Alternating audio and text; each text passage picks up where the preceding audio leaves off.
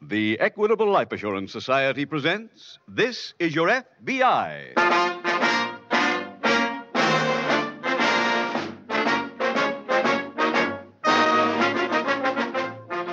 This is Your FBI, the official broadcast from the files of the Federal Bureau of Investigation. Presented transcribed as a public service by the Equitable Life Assurance Society of the United States and the Equitable Society's representative in your community.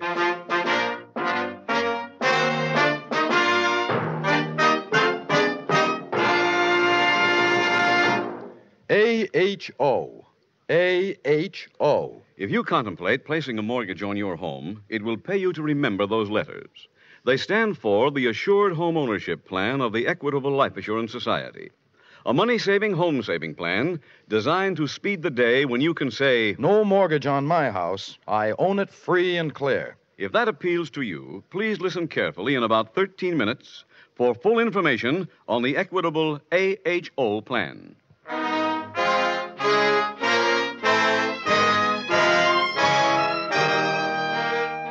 Tonight, the subject of our FBI file, Armed Robbery. Its title, The Innocent Santa Claus.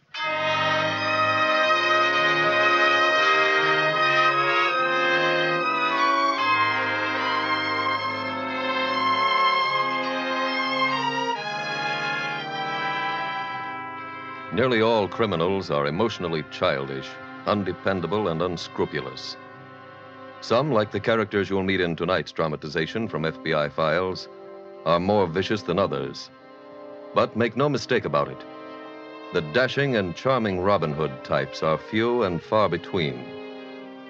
Criminals taint with unhappiness the lives of all those with whom they come in contact. The little niceties of life, the decent, courteous kindnesses, the Christmas spirit itself that make up normal people's lives are completely foreign to the vast majority of them.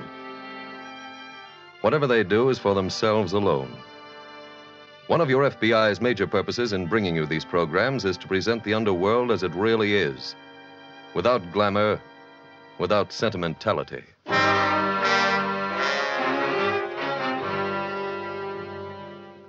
Tonight's FBI file opens in a cheap hotel room in the downtown district of a large eastern city. A 12-year-old girl is alone in the room. She walks to a full-length mirror on the wall and sings a song. When she finishes, she bows to the mirror. Thank you, ladies and gentlemen, for your kind applause. That was a great act, but we've got a long show. So let's meet a star who needs no introduction. Wait a minute, Daddy.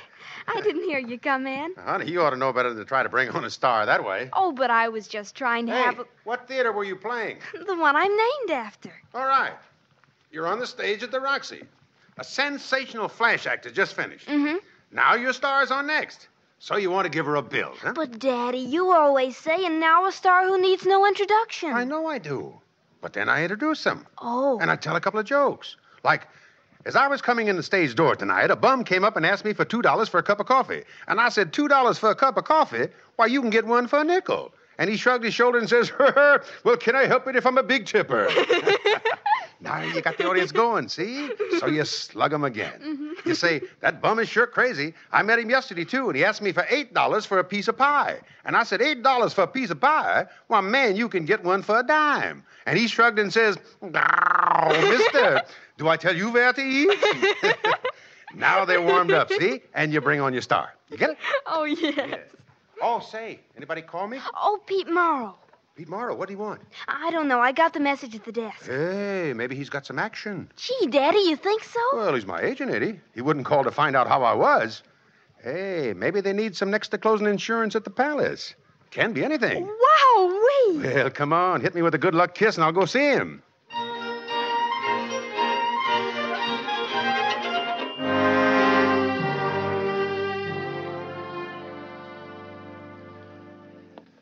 Hi, Pete. Say, sorry to keep you waiting. Yeah? Oh, hello, Fred. I just got your message, and let me tell you, brother, I am ready. I got 2 new routines, and I got a kid writing me a parody on Melancholy Baby. Wait till I give you the opening. I come out in a broken-down suit, see? Hey, Fred, I didn't call you for a theater job. Oh, well, that's okay.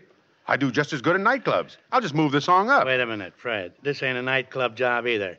A guy uptown called me this morning, and he's having a Christmas party for some kids at his house tonight. He wants a guy to play Santa Claus. And you called me for that? That's it. Now, look, Pete. I know vaudeville's dead, but there's still a lot of places where I can make... There's $25 in it. Well, look, I give my dresser more than that. Fred, look, I better level with you. Vaudeville ain't dead, but you are. I couldn't book you in a charity bazaar. You couldn't book Abraham Lincoln at a patriotic rally. You want the job or not? No. Okay, then I'll get somebody Well, else. go ahead. Oh, Fred. By the way, how's your kid these days? Great. Good. I'm glad to hear it. She eating good? Well, sure. I got to cut her down. She's getting a little heavy. Well, she's even... Yeah? Even what? Okay. I'll do it. Your Santa Claus outfit's right there in that box. A car will pick you up in front of your hotel at 7. Now, you be ready.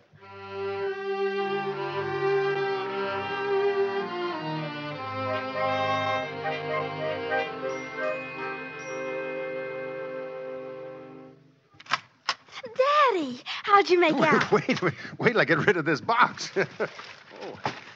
Now I'll take that hug. Oh, Daddy, what happened? Well, Pete Mara told me Oscar Hammerstein says he positively can't do his next show without me. And so that put Pete in the spot. Why? Well, Max Gordon's got a script. And he told Pete if I don't do it, he'll never hire another actor from him. And... Oh, the spaghetti! Oh.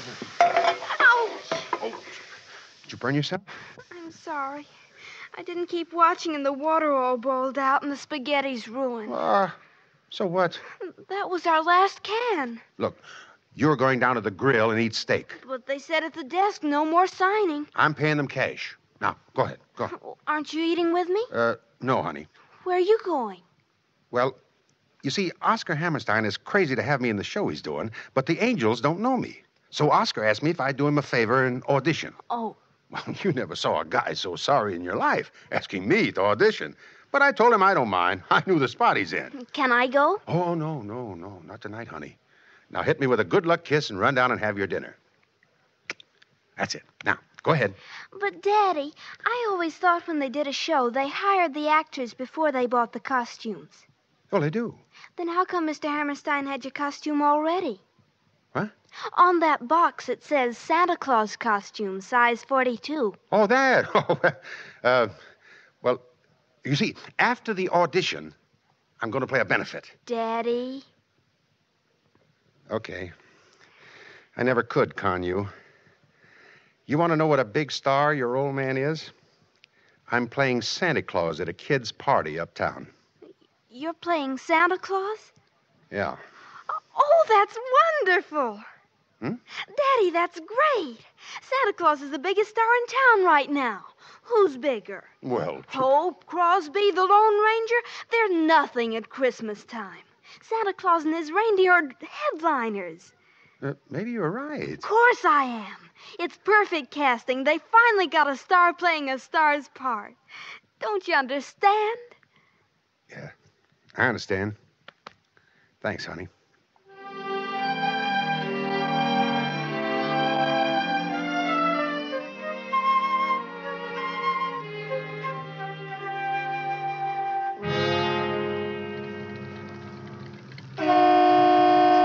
Hey, you waiting for me?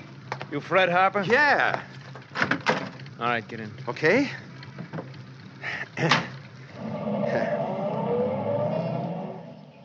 Hey, who's throwing this party? Mr. Caldwell. You his chauffeur? Uh-huh. See, look, I never worked a thing like this before. You mind if I try a couple of gags on you? Go ahead. Well, I figure I'll walk out and say, I know Santa Claus is supposed to come in through the door, but them chimney sweeps have got a real strong union. Nothing, huh? Yeah, maybe it's a little too fast. How about this? I'd have been here sooner except for one of my reindeer. He showed up late because he went to the movies. It seems he wanted to see the picture because he read the book.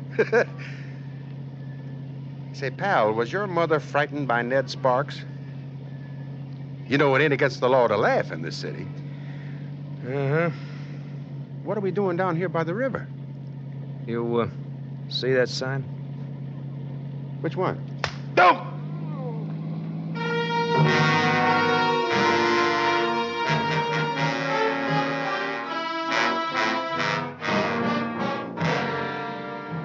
following day, on a street corner near the local FBI field office, Special Agent Jim Taylor meets Police Detective Mike Wolf. Hey, Mike. Oh, hello, Jim. I just coming up to see you. Oh, what about? A jewel theft last night. Where? Uptown, the home of some people named Caldwell. Huh? What's our jurisdiction? Interstate transportation. These Caldwells live in a big house on the Heights just off the approach to the Huntington Bridge. You know where the Cloverleaf turn begins. Yeah. Well, they were having a Christmas party last night for their children and some neighborhood kids. Mr. Caldwell went all out and hired an actor to play Santa Claus. Santa Claus stuck up the place. Oh, no. Yeah, tied up the children, the Caldwells, and their help, and then he emptied Mrs. Caldwell's jewel case. Hold it, Mike. The light's against it. How much did Santa grab at the party? About $15,000 worth of jewelry and $300 in cash. Oh, that's quite a haul. After he left, one of the parents wiggled over to a window and saw him drive across the bridge. How'd they know it was a thief's car? Oh, it had a broken taillight, so they could follow it all the way. The alarm's already gone out on the car. Come on, I'm going on. Mike, any prints found around the place? I haven't been up there yet, but I doubt we'll come across any. Part of the Santa Claus outfit was a pair of rubber gloves. Oh, I see. Well, we won't need the prints for identification, though. We know who Santa Claus was. How? Mr. Caldwell told me he was hired through a theatrical agent named Pete Morrow. I contacted Morrow and learned that he sent an actor named Fred Harper. Did you find out where he lives? Yeah, the hotel vending. I called there, but his room didn't answer. You interviewed the victims yet? No, I was going to do that now. Okay. I'll go over to Harper's hotel.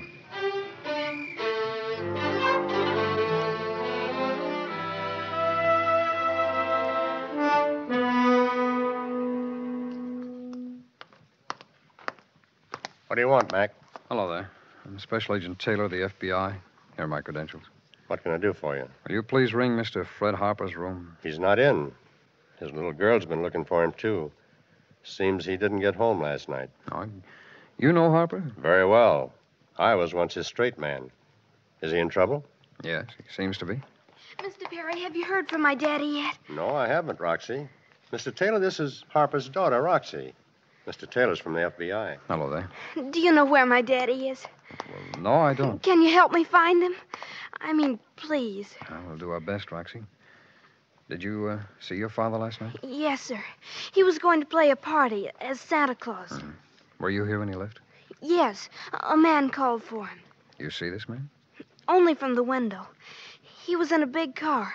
Daddy got in and went with him. What kind of a car was it? I don't know. Or was it a sedan, a convertible? A sedan. What color?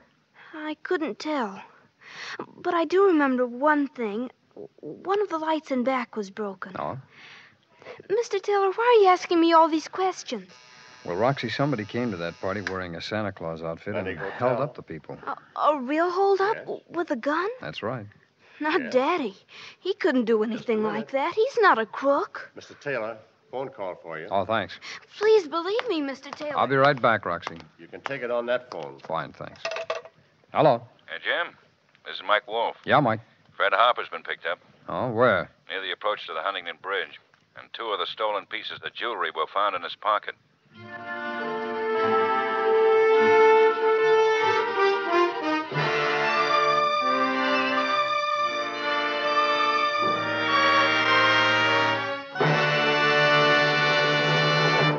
We will return in just a minute to tonight's exciting case from the official file, which shows how your FBI helps promote America's security.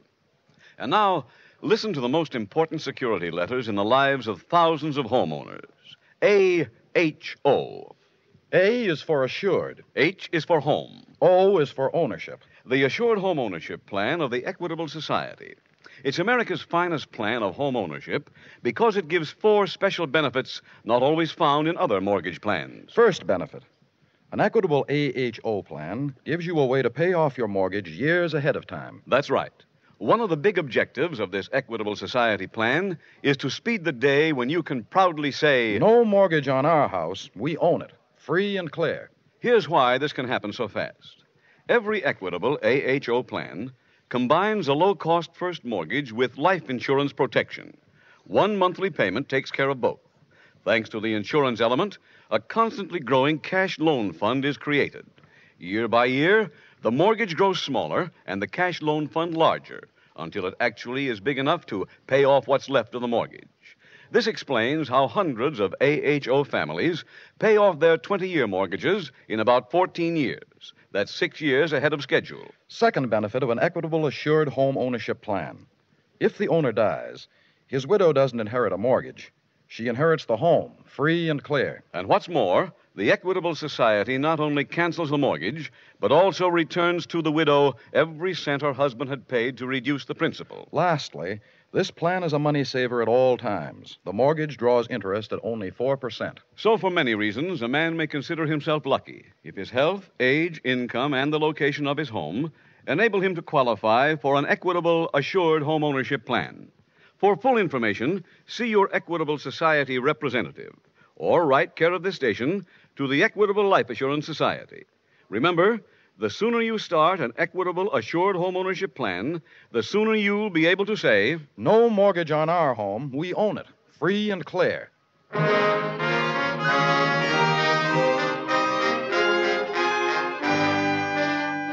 And now back to the FBI file, The Innocent Santa Claus.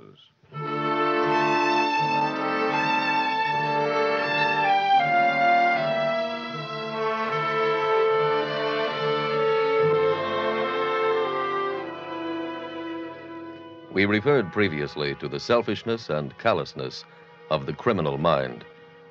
During the Christmas season, when the vast majority of us are in a genial, relaxed mood, the underworld does not hesitate even at this season to strike often and hard. There's no off-season in crime. Being off guard is not safe at any time. The men of your FBI are convinced that it is high time to stop romanticizing gangsters and hoodlums. FBI agents who come in contact with the underworld daily know it for what it is. Ruthless around the calendar, with no days off for good behavior. Tonight's FBI file continues in the hospital ward at the city jail. Special Agent Jim Taylor is interviewing Fred Harper. Mr. Harper, you insist that Mr. Caldwell's chauffeur knocked you out last night? Don't these lumps on my noggin prove it? But Mr. Caldwell says he has no chauffeur and never sent a car for you. Well, whoever the guy was, he belted me out. And that's all you can tell me. Mr. Taylor, do I look like a guy who'd stick up a kid's party? Well, unfortunately, looks don't mean a thing. But I've never been picked up even for jaywalking. The only record I got is in the back issues of Variety. Are you sure you can't remember anything about this man? Well, he's a tough audience. What do you mean? I told him 2 jokes, both boffs. He never even cracked a smile. Look, my agent can prove they sent a car for me. Pete Morrow in the Central Building. Yes, I know. Detective Wolf spoke to him. He claims he gave you the Santa Claus outfit and Caldwell's address, and you were supposed to get there by yourself. Well, he's a liar. Well, his word is better than yours right now. Why? He didn't turn up with any of the stolen jewelry on him. But I'm being framed. No, you're not. This case won't be closed till we find the rest of that jewelry.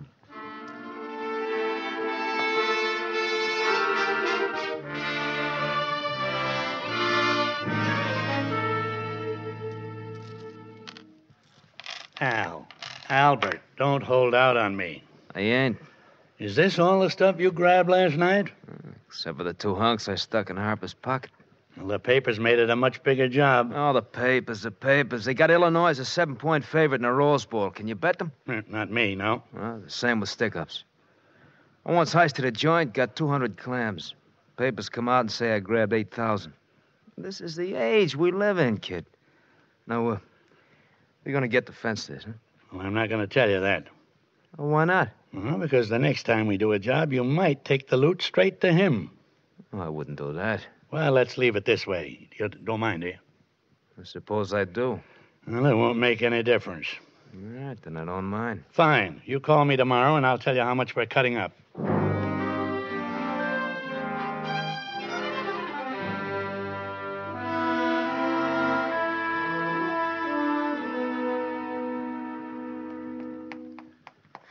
Daddy. Oh, hi, honey. I got so scared last night when you didn't come home. Well, keep being scared. We're still in a jackpot. Mr. Taylor told me he was coming to see you. Didn't you tell him you had nothing to do with it? Mm-hmm. But I'm still here. Oh, they'll let you go. Oh, sure. When they take this turban off my noggin, they'll move me down to a regular cell downstairs. Great guy you got for an old man. I know you didn't steal anything. Thanks, honey. Oh, hand me that bottle of pills. My head starts coming off if I get up. Here. And a little water, honey. Thanks. What kind of pills are those? I don't know. Well, here goes. Oh, they taste like chopped up theater tickets. Nothing, huh? I just don't feel like laughing. Daddy, will you be out Friday? I doubt it. Why? I promised my teacher. Promised her what? Well, the school Christmas play is Friday. I told her you'd be there. Well, that's fine. But I'm such a hit here, I think they'll hold me over. But I told my teacher what a sensational Santa Claus you do. Daddy, we've got to figure some way to get you out by Friday. Well, if you get an idea, cut me in for half. Isn't there anything we can do? Sure. Just keep hoping, honey.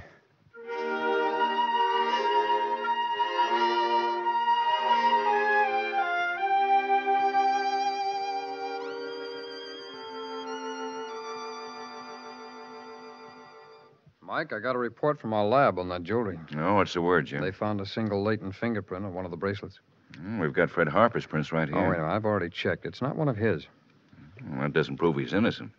I can't help feeling he is, though.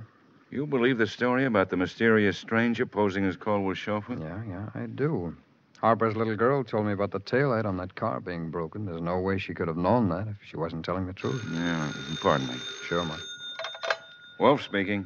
This is Captain Gordon, State Police. We've got that car you set out the alarm on. Where? One of my men just found it where Highway 81 hits the turnpike. I'll see that nobody touches it. Thanks, Captain. Come on, Jim. Car's been found.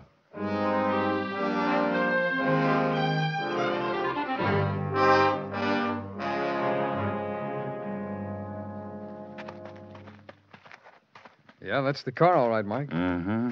There's the broken taillight. Yeah, let's see what's inside it. Mike, look here on the back seat. Huh? Santa Claus outfit. There's the pants, shirt, hood. There's the whiskers on the floor. Any labels? I'll take a look. Yeah. Yale Costume Company, but that's no help. Harper's agent admits running this suit. Well, suppose we go through the trunk. Oh, wait a minute. I'll look up front first, Mike. Right. Police went over everything in the car for prints. It was clean. Yeah, let's take a look in here. Well, these glove compartments are like the clocks. They never work. There's road maps, instruction books, baseball scorecard. Mike, rubber gloves. Let's head back to town and get these to the lab.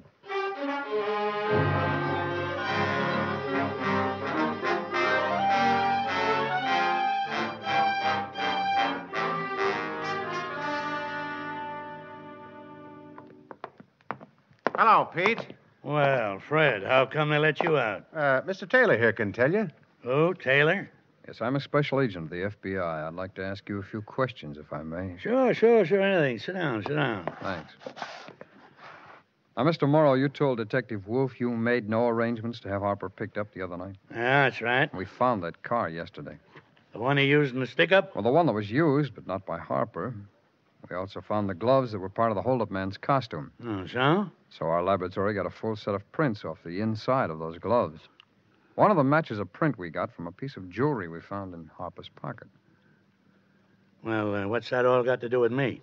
Well, the prints belong to somebody named Al Bedford. Huh? Who? Mr. Taylor, I told you what to expect. This guy wouldn't give you the right time in Elgin, Illinois. Mr. Morrow, you know Al Bedford. Well, is he an actor? He's a professional criminal. Well, then how would I know him? His record shows you once gave him a character reference when he put in for a parole. What's his name? Al what? Al Bedford. You better be nice to him, Pete. Maybe he'll give you the job booking talent on those prison shows. Say, I don't know what either one of you guys are talking about. Oh, hi, Mike. We caught Al Bedford. I just got a full confession from him. Mr. Morrow here was his partner. No, that's a lie. Hey, Mr. Taylor. That clears me now, huh? Yes, it does. Then I'd better call my kid and find out if there's still time to do that Santa Claus bit. All right. Mike here can drop Murrow off at the city jail. I'll go with you.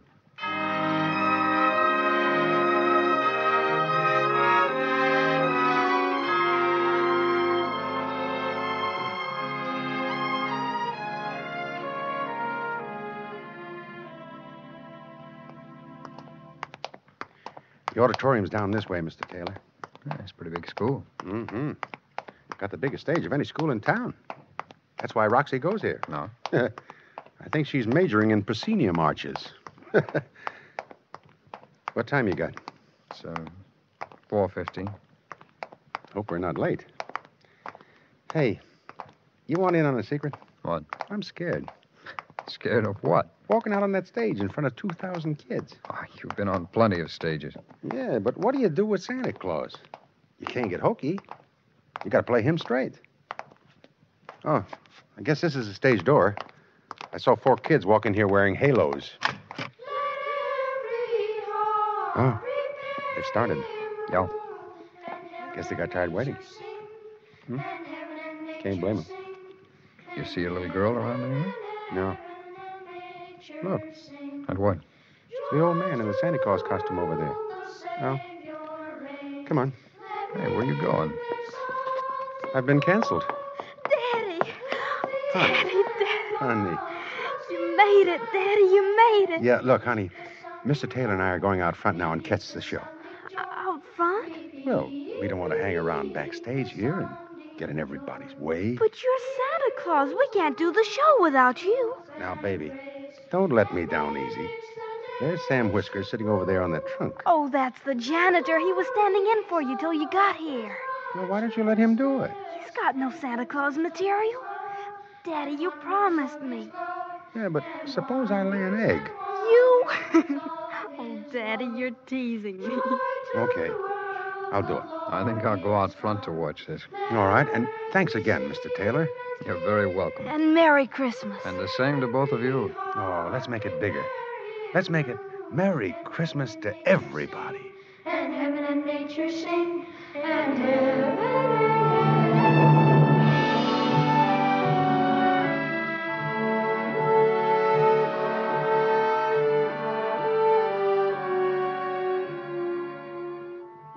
And now we bring you a message from the book of Luke in the New Testament. A message shared with you by FBI Director J. Edgar Hoover, every special agent and employee of the Federal Bureau of Investigation. A message also shared with you by every officer and employee of the Equitable Life Assurance Society of the United States. A message which comes, too, from those who bring you this weekly program. A message written in simple words. Glory to God in the highest, and on earth peace, goodwill toward men.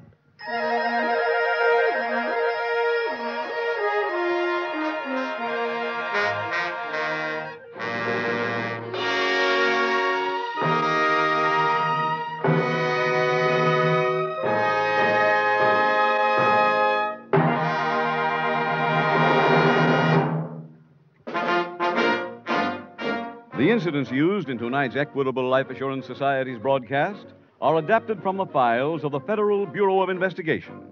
However, all names used are fictitious, and any similarity thereof to the names of places or persons, living or dead, is accidental. Tonight, the music was composed and conducted by Frederick Steiner.